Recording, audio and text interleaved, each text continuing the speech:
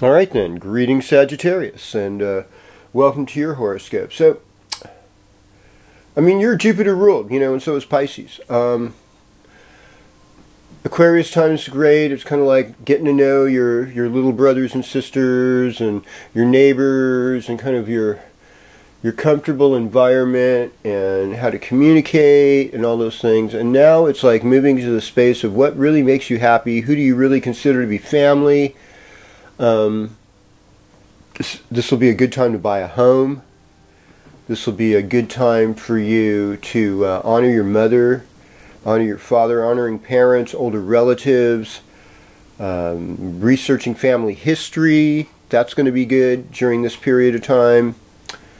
And since you have Mars in the first house, there's like this sense of adventure and risk-taking. And there's this general magnetism. And remember, Mars is Lord of the Earth, so, digging in the garden, it's also about getting rid of evil. It's like, hey, we don't have to have things this way. And so, like, getting rid of evil is just like scrubbing off mold and dust and making, your environment cleaner, tidier. That can be it. It doesn't have to be,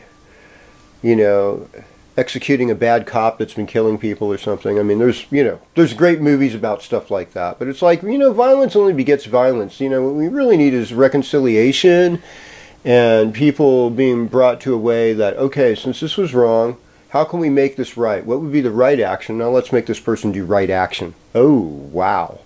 That's a switch. That's better than just plain old punishment, because punishment don't teach anybody anything. It's like, you were mean, and now we're going to be mean too. That's just like eye for an eye. Everybody's blind, and on it's been going, and we're not learning anything that way. So, move forward with reconciliation. That's what I'm saying. Okay.